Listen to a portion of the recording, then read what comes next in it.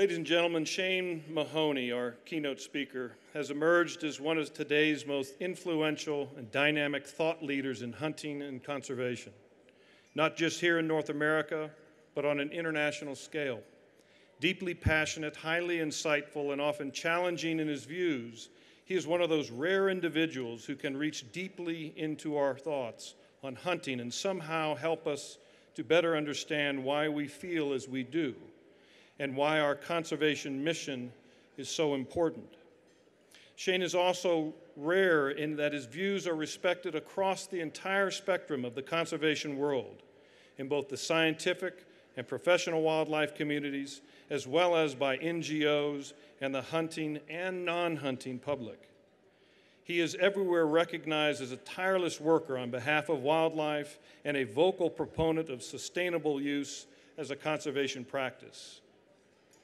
While many of us has read his essays, heard a lecture or two, know of his scientific publications, viewed his films, or sought his advice on predator-prey systems or caribou behavior, most of us know him only from one perspective, and few of us can know or appreciate the full range of his engagement with the hunting and conservation world. Having been employed by the government of Newfoundland and Labrador for over 30 years, Mahoney is no stranger to public service or the challenges of managing wildlife on the ground. Holding honors and master's degree in science, he has served in a variety of leadership roles, including Chief of Wildlife Research for that province, and more recently as Executive Director of Sustainable Development and Strategic Science. In 2001, he founded and subsequently led the Institute for Biodiversity, Ecosystem Science, and Sustainability, an organization that for the past 14 years funded graduate student research at numerous universities in North America and Europe. He has garnered much recognition for his conservation work, receiving awards and accreditation within the hunting and academic circles alike. He was awarded the Gold Medal in Wildlife Science by the Cesar Kleberg Institute, was named International Conservationist of the Year by Safari Club International, was listed as one of North America's 25 most influential conservationists by Outdoor Canada magazine, and was nominated for Person of the Year by Outdoor Life. Shane has written more than 100 popular articles which have been featured in more than a dozen print magazines, and his work appears regularly in such well-read publications as Sports Afield, North American Hunter, and Our Own Wild Sheep. Shane has appeared as a host or narrator for a variety of radio and television efforts, including The World of Sports Afield, Leopold's Big Game Profiles, and Boone and Crockett Country. He currently serves as president and founder of Conservation Visions and is vice chair of the Sustainable Use and Livelihoods, we call that SULI, Specialist Group for the United Nations World Conservation Union, IUCN. Wild Sheep Foundation is a very significant sponsor and contributor to those efforts. He also serves as the International Liaison for the Wildlife Society and is an expert to the International Council for Game and Wildlife Conservation. Shane is a life member of the Wild Sheep Foundation, Dallas Safari Club International, and Pheasants and Quail Forever. Shane is a friend of the conservation world, and without a doubt is the spokesman that we need. Ladies and gentlemen, my very good friend from Newfoundland, life member Shane Mahoney.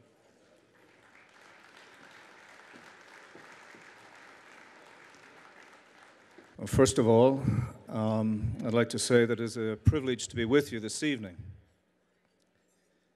We've come here as hunters, ladies and gentlemen, to celebrate something more than just a good evening. We've come here to be part once more of the tapestry that has built the great success for wildlife in North America and around the world. A success that is only known to a relatively small few in this United States of America and in Canada, known to too few the world over. For while all of us may take a certain pleasure in seeing wildlife and in pursuing it in whatever way we wish, There are too few people who are engaged in the conservation of these extraordinary creatures, and too few who know the story of the success of the hunter-led conservation movement in your country and in Canada and around the world. And I would like to ask the people in the audience this evening, all of you, why is it that so few people know this history? Why is it that it is so easy for people to criticize the hunter and the hunter's world? We have a 150-year tradition in the United States and Canada of rebuilding wildlife populations, and of doing so against incredible odds. These achievements for conservation are not sideshows to be dismissed as something that happened accidentally. The abundance of wildlife that occurs in the United States today, and the abundance of wildlife in Canada and in many other parts of the world, is the result of work. It is the result of dedication.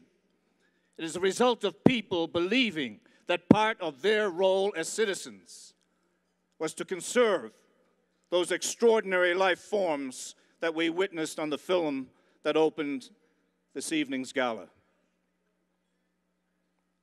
But despite the fact that millions of people participate in this hunting world, some 25 to 30 million in Canada and the United States alone, despite the achievements that we have made, despite the fact of the enormous amounts of money that this activity generates, the more than 500,000 jobs that are created in this country and another several 100,000 in Canada, still it seems possible for people to dismiss what we do, to dismiss what we do here this evening, to dismiss what we do afield as something that is not worthwhile.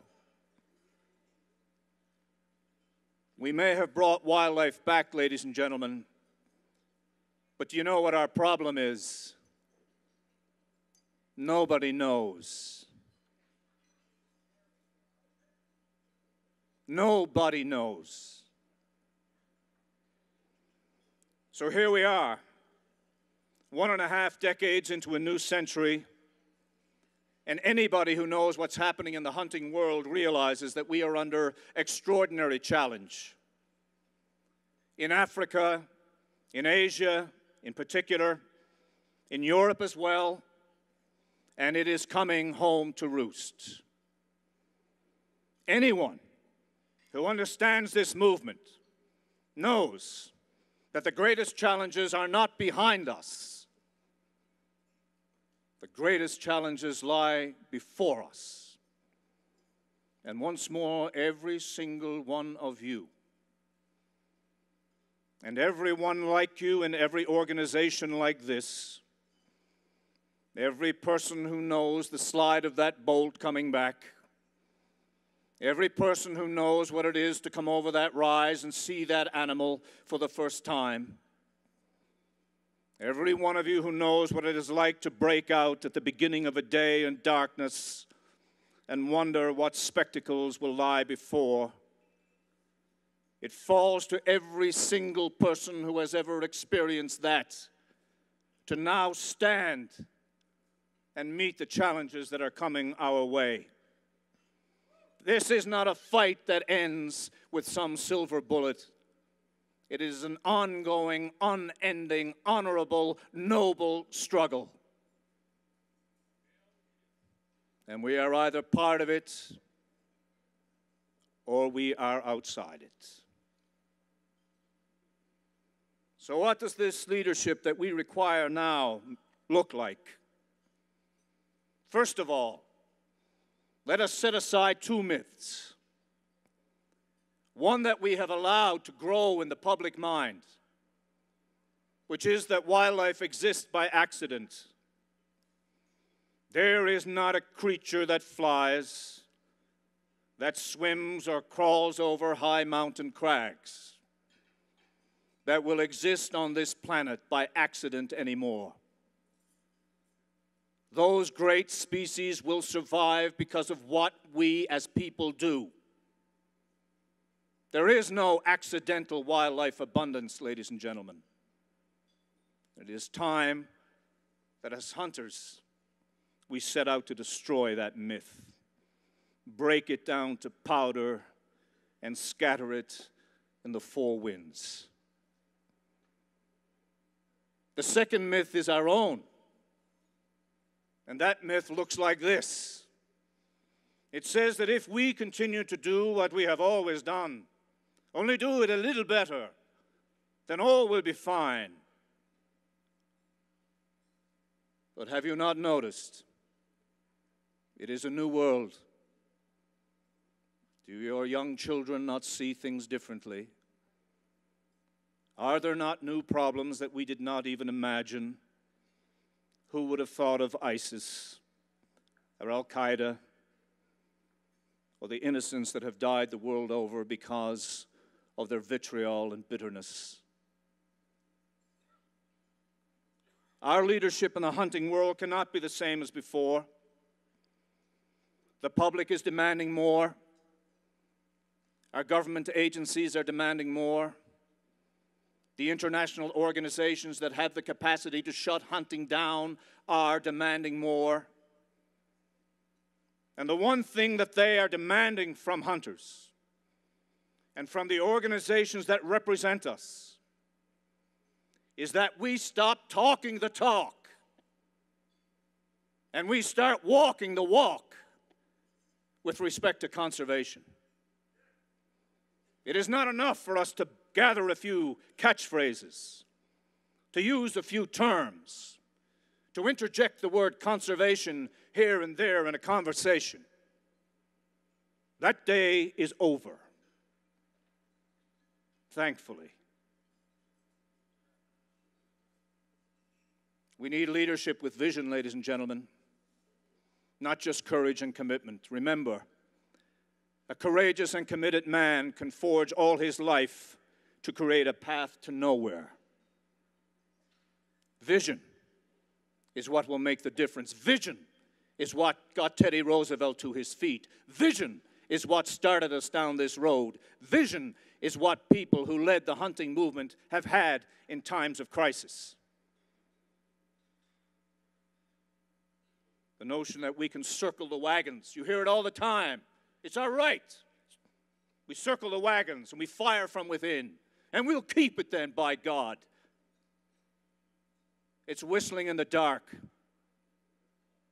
Only if we prove the relevance of what we do in a modern world will we get to keep it. Only if we prove the relevance of hunting will we stand rightfully to inherit the legacy of Theodore Roosevelt, Aldo Leopold, George Bird Grinnell, Ding Darling, and all the others who forged the path before us. It is a mistake, a huge mistake, for the hunting movement to focus on the extreme animal rights movement and the anti-hunting movements alone. This is a fatal mistake, and we are making it all the time. We must realize that the world is changing. Society is changing. And we must explain why the willful taking of the life of an incredible animal remains relevant in this world. And can we do it? Yes, we can. And I will tell you why we can do it. It is not because of the jobs we create.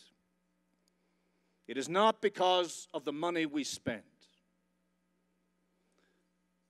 The reason we can do this is because we alone in society have that one special ingredient that I will call tragic wisdom. This is the wisdom that comes to a man or woman who has taken the life of a wild creature. It is that complicated feeling of achievement mixed with an emotion that wonders and remembers the great beast as it was.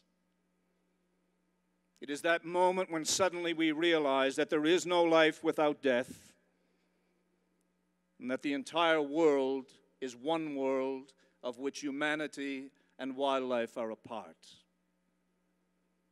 We cannot expect the average person in society who has never experienced this to understand intuitively what I say. But each of you has this tragic wisdom. It is not to be made little of. It is not to become part of some killing spree machine or the people who advertise that as hunting. It is to become something that convinces the average person in society that this man or woman has tread somewhere that I have not yet gone. And because of that, they have a view of life and of the world that I cannot yet have, but that I can respect.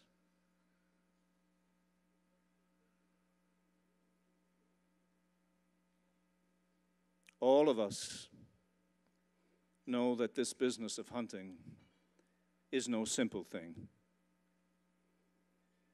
We all know that from the time we learn it first, and until that time when we can do it no more, it is something completely outside the bounds of everything else we do. And we also know that throughout the history of this activity, in all parts of the world, it has been those who have followed the hunt, who have tracked the wild beast, who have journeyed to the places where he lives, and who have successfully taken those animals, that in the end become the most important spokesman for the conservation not only of the animals themselves, but of the places in which they live. This has always been the case, and it must remain so. For those who would deny these truths, for those who in the hunting world say, I am afraid of being too green, I am afraid of speaking about these things, well, let me tell you, the greatest hunters who ever lived, and I put Theodore Roosevelt in that category, but also Selous, and also O'Connor, and a host of others, not one of them were afraid to speak such things. Not one of them was afraid to say how much they admired and loved the animals they pursued. Not one of them was afraid to say, and when I saw the eyes glaze over and the last great heaving sigh flatten his chest for the last time, that I felt something. It is time for our hunting movement to grow up and to start to realize that these animals are not targets. They are everything else but targets. That their conservation is what must drive us, what we must speak about, what we must talk about, what we must engage in discussion over. And that every time we represent this tradition of hunting, we must make sure that people understand when they come into a room like this that we are not talking the talk, but we are walking the walk. For the young hunters that are out there, do not make the mistake of believing that you cannot express love for these wild animals at the same time that you can express a love of hunting. Hunting made us human, ladies and gentlemen. And speaking now for wildlife will keep us human in a world that is rapidly becoming less and less human all the time.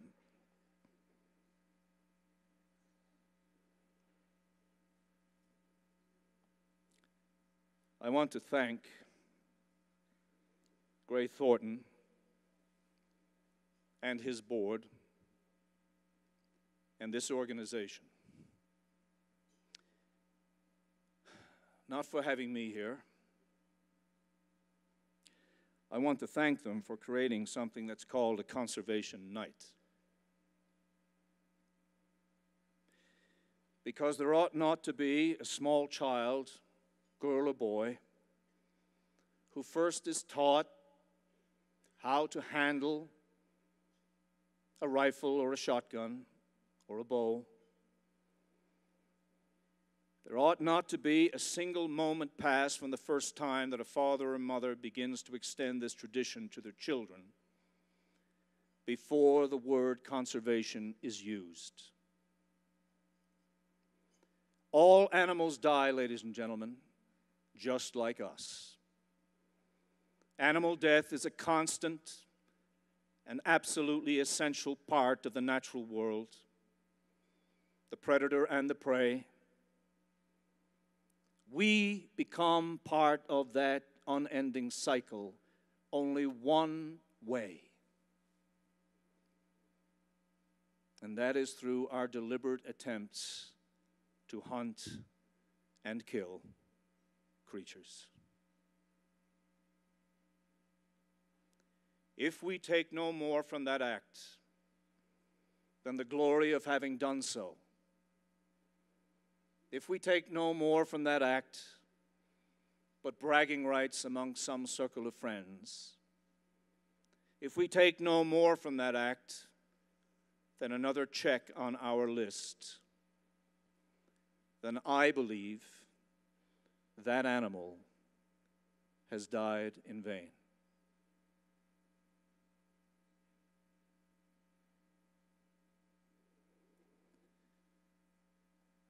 We need leadership in the hunting world that is going to inspire not just hunters, but is going to inspire the broad public of our countries. I wish to see a time when the public speaks about a hunter, they speak about an individual whom they believe is at the head of the movement to conserve wild places and wild creatures. We must broaden our reach and our embrace, ladies and gentlemen. We must speak for places and creatures that we may never hunt. We must keep wildlife with us, and we must teach those who will follow us in the hunting tradition that we stand at the pinnacle of principle when we work to conserve the wild creatures that we pursue. Teddy Roosevelt told us, and he might as well be in this room speaking to each and every one of you directly here this evening. He had hunted everywhere, and he had loved the birds, the songbirds, every bit as much as the big game animals he pursued. And he said, they cannot speak for themselves, so we will speak for them. I believe this is exactly what the Wild Sheep Foundation is doing. Go further in this regard. Travel harder on this road. And take the leadership position that will be the only one that will conserve hunting in the 21st century. Conservation. Thank you all very much.